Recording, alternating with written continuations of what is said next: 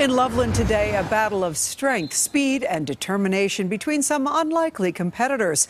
High school girls took to the mat to prove that wrestling isn't just for the boys. Our Dylan Thomas talked with one tough teenager who's pushing for more female athletes to get involved.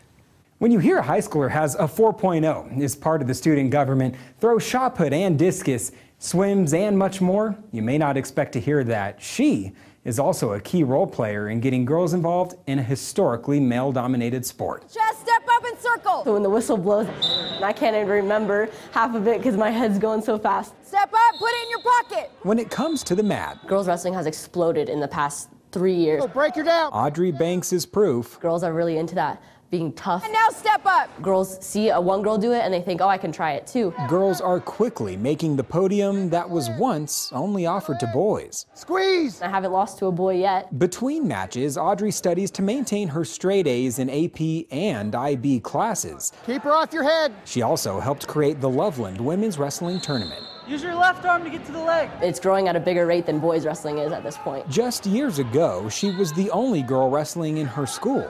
Now, sometimes we go to tournaments where we got hundreds of girls wrestling now. Come on, Audrey, cross face. Audrey's dad, Paul, has learned the sport through her. There you go, work it. Never imagined that I would be the father of a wrestler when I had 2 daughters. But seeing how she's helped grow the sport throughout Colorado, In your pocket. Very exciting for girls across the state. win or lose, I love wrestling so much. Audrey just wants more girls to give the sport a shot, Squeeze the arms. while proving girls can hold their own Elbow down. in what was once a guys-only sport. Good job, Audrey. That's what the girls are proving. Yeah, they can get out there, they can lose, but they can still mentally be just as tough as those boys are.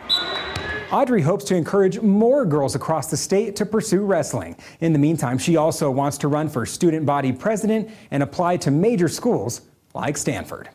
In Loveland, Dylan Thomas covering Colorado First.